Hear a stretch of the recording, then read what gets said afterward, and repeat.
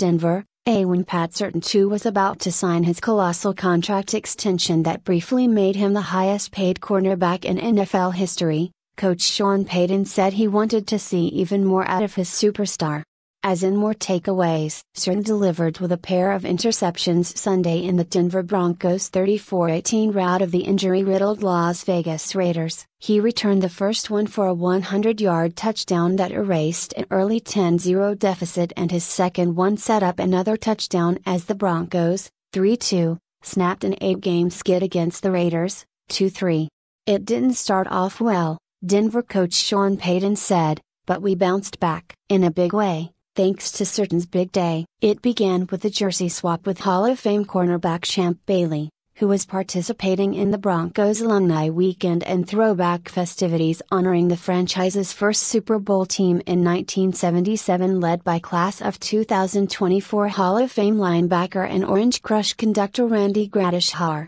That jersey swap was legendary, Surtain said. That's something that I've always wanted to have in the inventory. Along with a game like this, not only did the signage, field and scoreboards feature throwback vibes, but so did Denver's stout defense, which held the Raiders to just 5 yards rushing after halftime.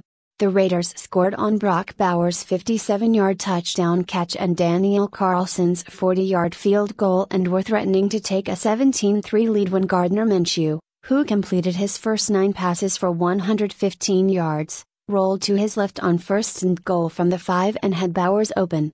His throw sailed over Bowers' head and Surtain caught it at his own goal line and took off down the Denver sideline. The only Raider who had a chance to prevent the turnaround touchdown was Minshew, but he was bowled over by rookie linebacker Jonah Ellis 35 yards downfield, and Surtain trotted into the end zone with the ball held high. I caught the ball and saw a full head of green grass, Surtain recounted, and I was like, yeah, this is a touchdown. His heart sank, however, when he turned around in the end zone and saw a flag. I was worried. I was scared, and I was tired, said Surtain, whose concerns were quickly allayed when the referee ruled there was no foul on the return. It definitely swung the game, Minshew said. And obviously I can't do that to our team. Put us in a bad spot. That swing was definitely on me. I thought we got off to a good start, and then I killed our momentum with the pick six. Rookie Bo Nix, coming off a victory over the Jets despite throwing for just 60 yards, had a breakout day with a pair of TD throws after coming into the game with just one. He also ran for a score as Denver scored 34 unanswered points. Completing passes to a franchise record 11 players, Nix finished 19 of 27 for 206 yards, 2 TDs and no interceptions as the Broncos secured their first win over the Raiders since December 29, 2019.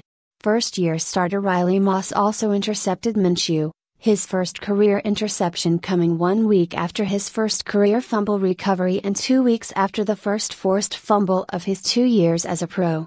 It also ended Minshew's day. He was replaced by Aiden O'Connell with Las Vegas trailing 2010. Minshew, who was missing superstar Davante Adams' hamstring for the second straight week, finished 12 of 17 for 137 yards with 1 touchdown, 2 interceptions and a pair of sacks after completing his first 9 passes for 115 yards.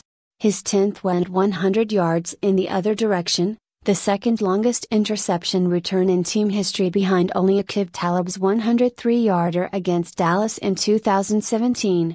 It was a big momentum swing, for sure, said Raiders star defender Max Crosby, who had a pair of sacks despite a tender ankle. As a defense, as a unit, we talked about being the engine, and so regardless of the situation, we've got to be able to respond. But yeah, we weren't good enough. We'll be better. O'Connell went 10 of 20 for 94 yards and an interception. Surtain intercepted O'Connell's first pass of his second series, giving Nix the ball back at the Las Vegas 39 shortly after the rookie QB's 1-yard keeper made it 27-10, and Nix promptly hit Josh Reynolds for a 9-yard score. We got short fields, Nix said, crediting Denver's defense on a day the Broncos offense converted just 3 of 12 third downs. Vexed Vegas, Adams was among 5 injured Raiders who sat this one out, and the Raiders offense may have a harder time breaking out of its funk, as Adams this week made it clear he'd rather play for another organization.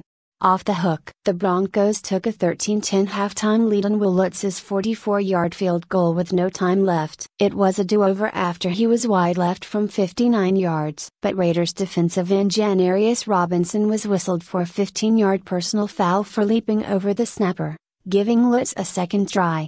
Injuries. Raiders DT Christian Wilkins also got a sack, but he sat out the second half with a foot injury. Broncos C. Matt Wattenberg left in the fourth quarter with an unspecified injury. RT Alex Palczewski, ankle, was replaced by Matt Peart in the second half. Palczewski has been starting in place of Mike McGlinchey, knee. Up next, Raiders host the Pittsburgh Steelers on Sunday. Broncos host the Los Angeles Chargers on Sunday.